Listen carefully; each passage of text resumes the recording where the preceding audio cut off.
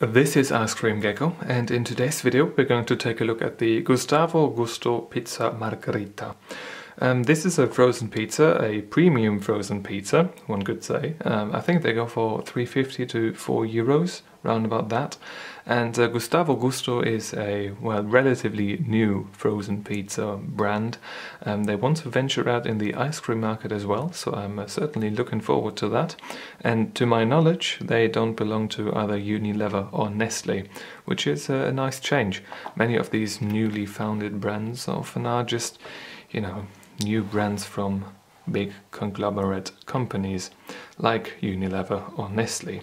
So let's take a look around the box. Big in taste and big on the plate. This is certainly quite a bit bigger than the other pizzas we took a look at recently, even in the past. And let's take a look at the back of the package as well. Right here. Pause if you want to read any of that. I hope it's fine with the lighting itself. Let's zoom in on the nutrition table right there, the storing suggestion, and the ingredients list right there. 410 grams of pizzeria net weight goodness. So let's take it out of the box itself.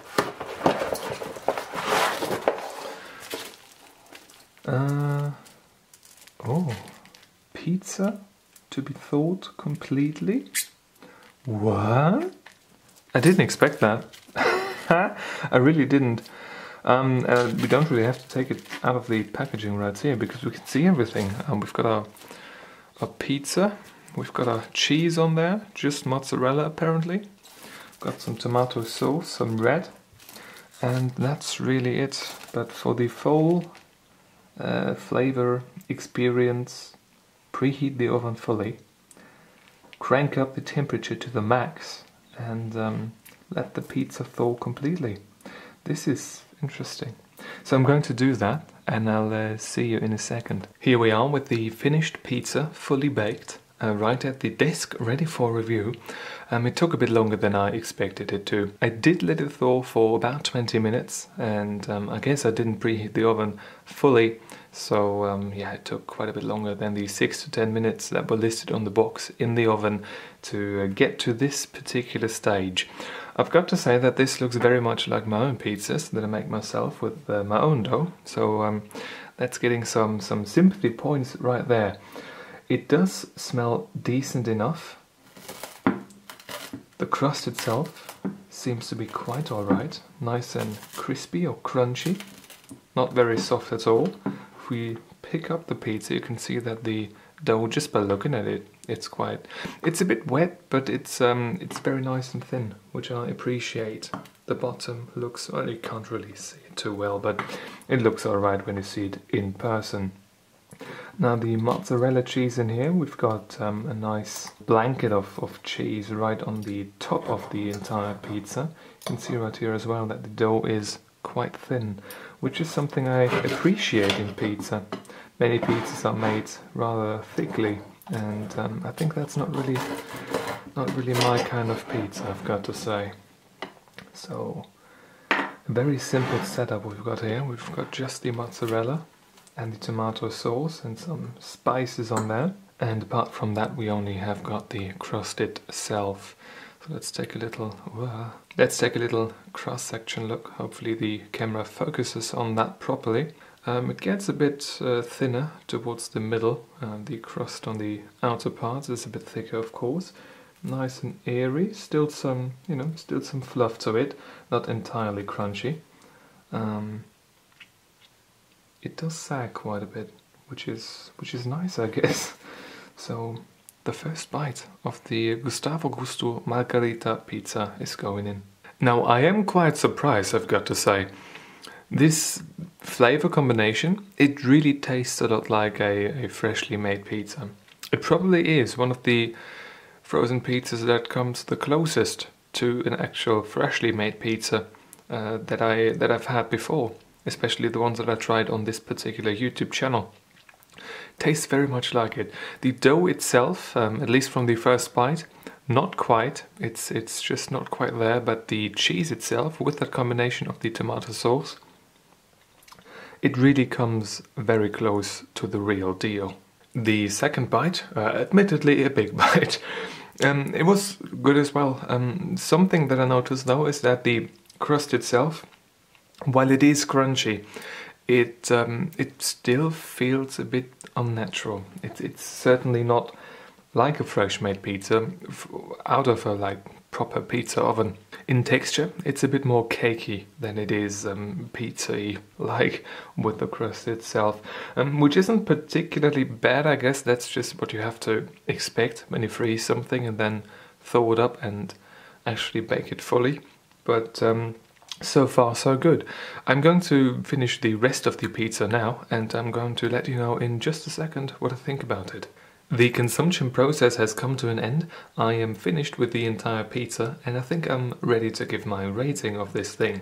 Now, the first impression was very decent. When we took it out of the package itself, it looked quite alright, color-wise as well as just, you know, texture-wise of the entire thing. Distribution of the mozzarella was decent, and the stuff that was loose on top you could just easily shift around to make it even.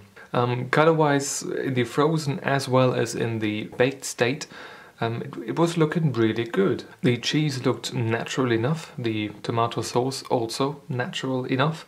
What you have with some of these tomato sauces on frozen pizzas is that they are sometimes artificially red.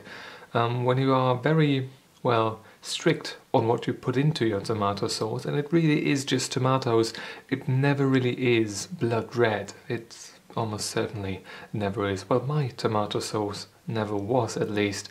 So maybe sometimes they're putting some other stuff in there too. For the most part, a lack of redness is usually solved with a bit of tomato paste. It also increases the viscosity of the sauce, which is nice.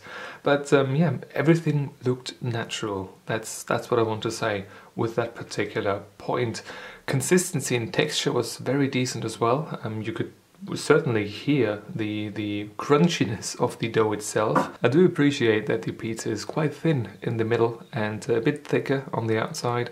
It makes for a very, very nice, pleasant eating experience. It comes very close in that regard to actual Italian pizza out of an actual stone oven. That is certainly something I didn't expect to that extent, and I'm certainly positively impressed by that. Taste-wise, now this is something that I don't say often about frozen pizzas, but I really enjoyed this one. The cheese itself tasted like mozzarella. It's of course not like fresh mozzarella. This hasn't got that fresh texture to it by itself, so we can't really compare that to freshly made pizza. But for a frozen pizza, this is one of the best margaritas I've had. I would even go as far as to say that this is the best frozen margarita that I've ever had, because usually when I buy frozen margarita pizzas, it is the 3-pack for $2.49 at Lidl or Aldi.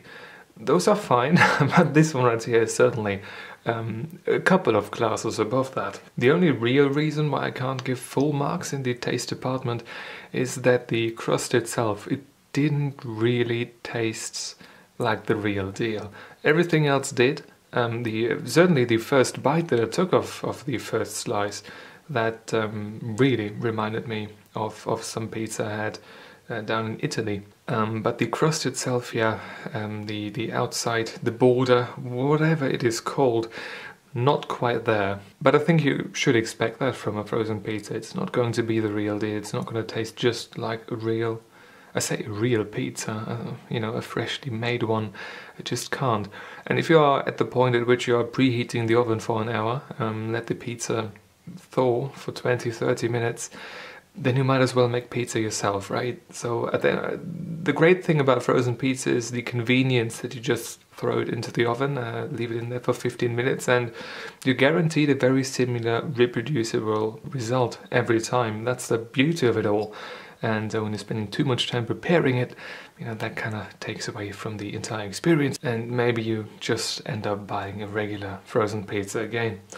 The overall theme realization, I've got to say, was very decent as well. We've got the margherita pizza. It's a very simple pizza. I would have loved a bit more oregano on this one, maybe a bit more basil as well. But overall, I've got to say, very nice piece indeed. On a scale from 1 to 10, in my book this is an 8.93. And on that, I think it is time to end. If you've got a question or a video suggestion, leave it in the comment section down below. And if you want to see more videos just like this one, please subscribe. Thank you very much for watching, and I hope I'm going to see you soon. Until then, goodbye.